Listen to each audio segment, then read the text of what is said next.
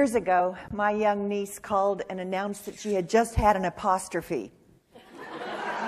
She meant epiphany, but I have loved the idea of having an apostrophe, maybe even an exclamation point, at the very least the occasional semicolon.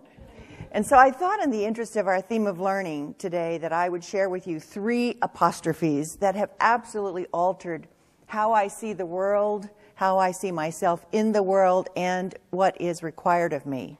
But I thought I would lay the groundwork by reading a brief memo from my second book, Fierce Leadership, a bold alternative to the worst best practices of business today, which could easily have been titled A Complete Guide to the Fricking Obvious, my opinion. So, but my publishers would not go for that. So I just wanted to share this with you because it will lay a little groundwork. Congratulations, you are a leader. It's a heavy load, but someone has to do it. The primary focus of your organization is growth. To help in this regard, it is your duty to lead change, manage and motivate a multi-generational workforce, and execute initiatives that impact the top line and the bottom line simultaneously while delivering short-term results. You must demonstrate agility, speed, inclusiveness, strategic acumen, and innovation, manage uncertainty and risk, and mitigate the impacts of globalization, offshoring, a recession, global warming, the price of oil, etc., etc., etc. If you fail, darkness will cover the earth. The stock value will plummet and chaos will reign, hence a few suggestions, and there are 10. 1, in order to hold off the forces of darkness, you must stay awake and locate your body parts. 2, names and ideas will occur to you. The ideas you should write down and act on immediately, or if you don't have the authority, fight for. The names are of people you need to either make available to industry because they are sucking the joy and life out of everyone and everything they touch, or they are the people you should promote and to whom you should give heaping handfuls of freedom and encouragement to break the rules. 3, you will not single-handedly cause or prevent success. Surround yourself with people who model accountability, ferocious integrity, personal authenticity, the capacity to connect with others at a deep level, and the commitment to champion the common good over narrow self-interest. 4, your central function is to engineer intelligent, spirited conversations that provide the basis for high levels of alignment and collaboration and partnership throughout your organization and the healthier financial outcomes that go with those. 5, people may not wish you well, so pay attention to your emotional wake. You are not invincible. Be kind. Everyone is carrying a heavy load. 6, on the other hand, don't suck up to anyone ever, or you will turn into a lickspittle and your soul will refuse to accompany you into the building.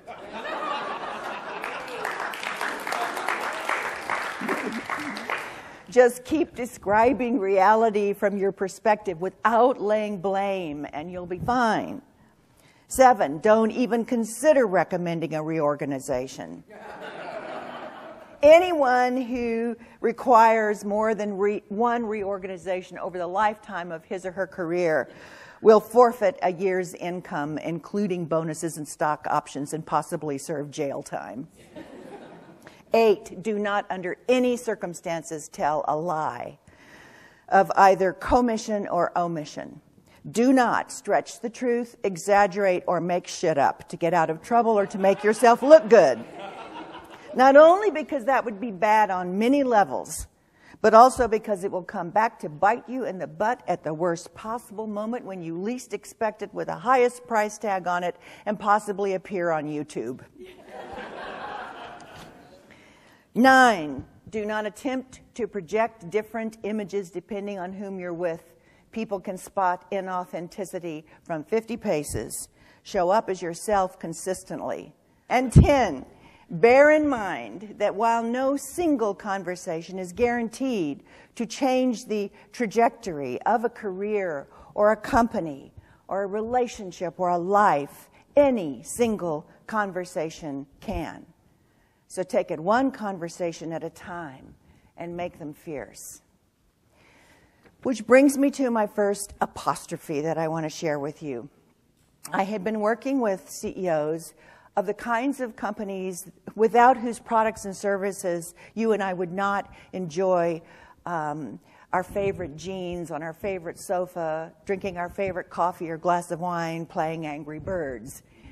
We would be naked in the woods, unwashed, breath reeking, trying to rub two sticks together, and other than trying to stay alive, bored out of our frozen brains.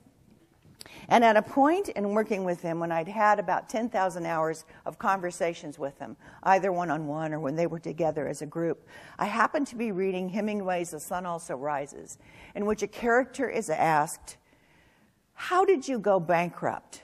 And he's in a bar, everybody's been drinking, and he responds, "Gradually, and then suddenly." And my apostrophe was, our careers and our companies and our relationships and indeed our very lives succeed or fail gradually, then suddenly, one conversation at a time. Certainly, what gets talked about in a company, how it gets talked about, and who gets invited to that conversation determines what's going to happen and what is not going to happen. Second apostrophe, the problem, the reason why so many of those conversations and meetings fall short of what we would all like them to be, or some flat out fail, is because so many of us suffer from some degree of alethiophobia, which is an intense, illogical, or abnormal fear of the truth. And while alethiophobia may sound like a serious psychiatric disorder, I am convinced that at this exact moment in time, there are millions of people on this planet who are withholding what they really think and feel from someone at home or at work and are paying the price. In the fall of 2008, it took nothing less than the failure of Bear Stearns and Merrill Lynch and Lehman Brothers and Fannie Mae and Freddie Mac and AIG and Washington Mutual and the top U.S. automakers and the subsequent devastation on Wall Street for executives and political leaders to acknowledge the seriousness of the situation. And yet, if you're like me, you were wondering at that time, how long had those fires been smoldering? What were they pretending not to know? And how did they literally go bankrupt? And I think they went bankrupt, one failed, one missing conversation at a time, with one another, with their customers, with the unknown future emerging around them. But let's get personal, because I don't think it's fair to put it all on the leaders. How many times have you told someone, your boss, a colleague, a customer, a family member, what you thought they wanted to hear, rather than what you were really thinking? Or painted a false, rosy picture of reality, glossing over problems, or pretending they didn't exist? Sat in a meeting and watched somebody toss out that ceremonial first lie and remained silent, or tossed it out yourself? If you're like most people, I think that there are plenty of times. In fact, I thought about calling this talk Liar, Liar, Pants on Fire. I mean, can you imagine what the world would be like if every time any of us told a lie, even a tiny one, our pants ignited? It would either solve the problem overnight, or we would need to carry personal fire extinguishers, which we might, because to cut us some slack, it would be easy to argue that our fear of the truth is not illogical. Telling it like it is, speaking ground truth versus sort of parroting the party line, which we know to be bogus, is no one's idea of exalting. In fact, it feels so alarming and risky that we are sometimes willing to put a for sale sign on our integrity in order to avoid it. After all, we've all witnessed a kind of violence. It could be a lost raise, a lost promotion, a lost seat at the table, visited on those who did speak their hearts and their minds, and it is raw. And yet, if a problem exists, it exists whether we cop to it or not. Right? In fact, Carl Jung said, what we do not make conscious emerges later as fate. Gradually, then suddenly. So I want to bust one of the worst, best practices of business, and the one that I think single-handedly created the global financial meltdown. And I think a meltdown such as we have had is a terrible thing to waste, and yet I'm not convinced that we've gotten it yet. I think we may start to repeat the same kind of stupid things that we've been doing for years and years and years.